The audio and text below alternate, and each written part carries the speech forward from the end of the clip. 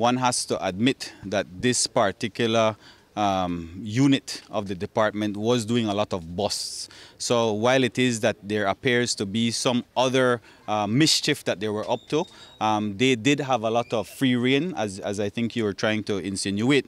They did have a lot of free rein because of the type of operations that they were engaged in.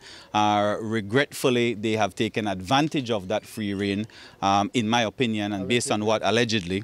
And so we'll just have to wait to see the outcome of the trial. But I can see where you're going with that argument. So it does come down to a matter of trust, but at the same time, you cannot expect one man, the Commissioner of Police, to micromanage 2,200 police officers. At some point, you have to delegate.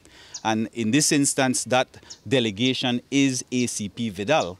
And so there may have been, like I said, administrative failures by him, by ACP Vidal. But I don't think that falls on the commissioner to know at any given point in time, he has to know where 2,200 police officers are. There is a hierarchy and a rank, and those officers have responsibilities and obligations themselves.